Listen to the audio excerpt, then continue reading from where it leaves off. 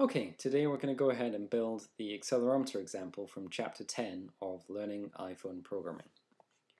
So let's start up Xcode, select a new project, and we're going to build a view-based application.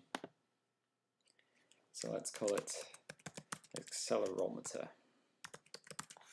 and save it to the desktop.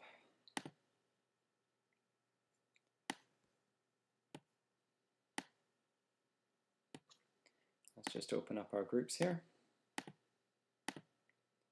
so we can see what's going on. So the first thing we're going to do here is build the user interface for the application. So double click on the accelerometer view controller nib file to open it up in Interface Builder, and let's drag some UI labels in.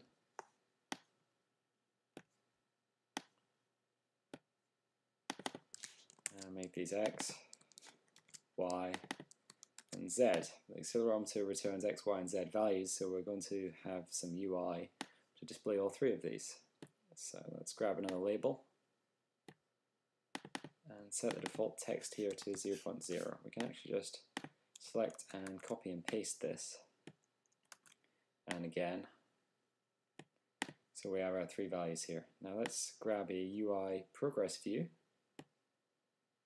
and drag it out and copy and paste again and again.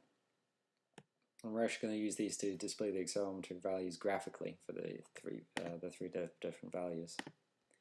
And here we can see all the UI elements we've dragged onto the view.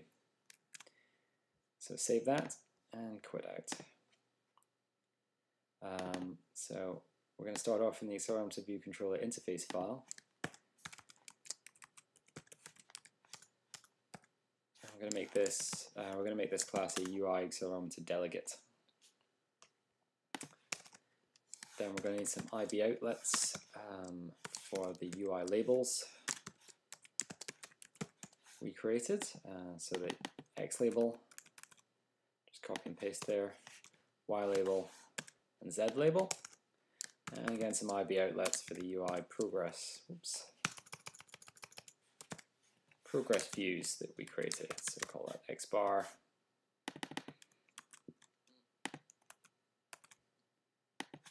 Y bar, and Z bar. Finally, we're going to need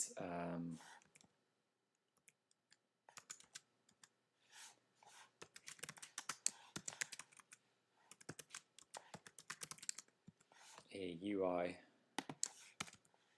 accelerometer object. And that's pretty much all we need to do for the interface file. So moving on to the implementation file, let's clean this up a little bit. We're actually going to use the viewDidLoad method. So we'll keep that, but the rest of this we can pretty much get rid of. Let's tidy up did receive memory warning as well. While we're here, we're not going to use viewDidUnload, so let's get rid of that. Okay, the first thing we want to do is we're going to take our accelerometer object and point it at the UI accelerometer shared accelerometer instance, and set the update interval to be 0.1 seconds, and the delegate class to be this class. Then in the deallec method, we've created some instance variables, so we have to release them. Release the X label, Y label, and Z label, and also with the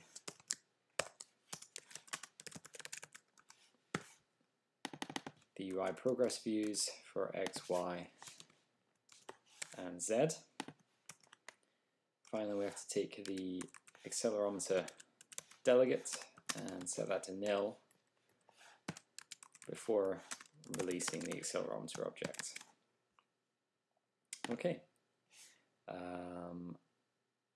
From here, we just quickly nip back into the accelerometer nib file, and let's connect up those UI elements.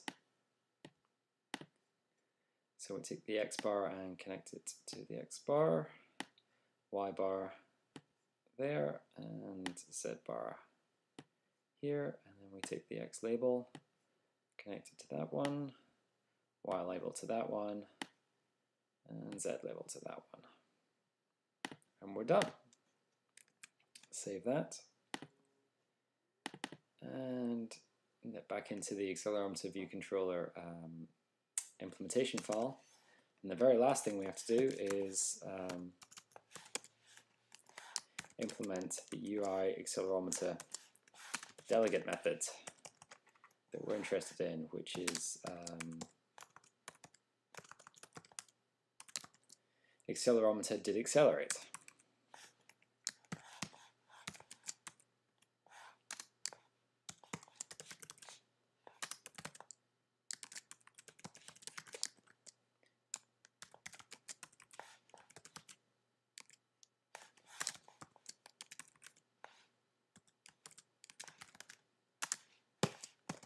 And all we're going to do here is we're actually going to take the values for the accelerometer and display them in our UI elements. So we're going to take the xlabel.text and set that to the NSString object, string with format set f, and that's the acceleration x value. Then we're going to take the x bar progress and set that equal to the absolute value of the x acceleration. And we're just going to copy and paste that and do that for y and z. So y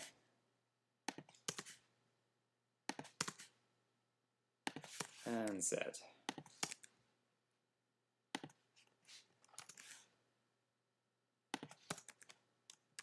And save that, and let's change our active SDK to the iPhone simulator and go ahead and build. And the build succeeded.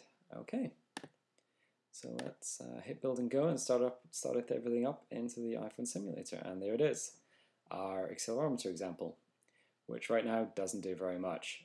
This is of course because our simulator doesn't have an accelerometer, so we'd have to go ahead and test this on our device. That won't be particularly good for you because I won't be able to show that to you in the screencast here, but there is a neat trick we can do to go ahead and get around this. So let's just stop things here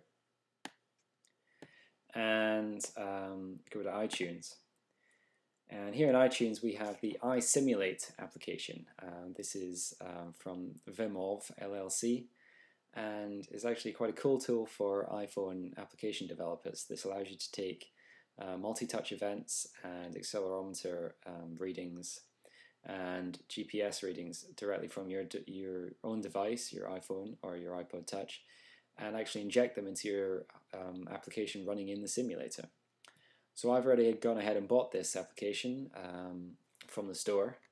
So let's go to the their website.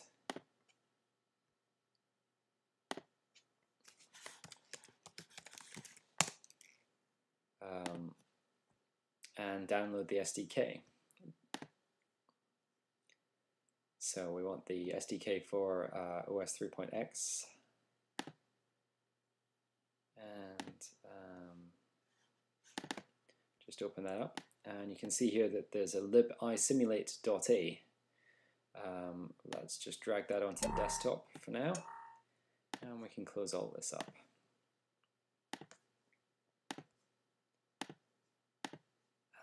And in the resources, if we right click, we can add a new file to our project. Sorry, we can right click and add an existing file to our project.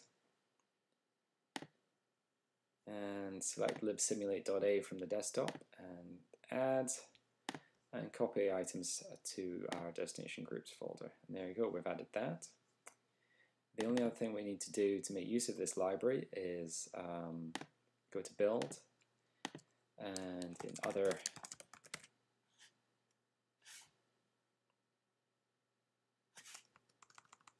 linker flags, there we go. We need to add minus objective C to the linker flags, and that's all we need to do. So let's build again. Ah, yes, of course. The other thing we need to do is add the correlation framework to our project, as the libisimulate makes use of the correlation framework. And so let's build again, and there we go. So build and go, and you can see that here in the debug console, iSimulate has actually started up and it's waiting for connecting devices. So I'm going to take my iPhone here and start up the iSimulate application. And as you might be able to see, it's actually found my simulator instance, and I'm going to connect to that instance. And there you go, you can see that here on my iPhone, as I change its orientation, the X, Y, and Z accelerometer values in the simulator change.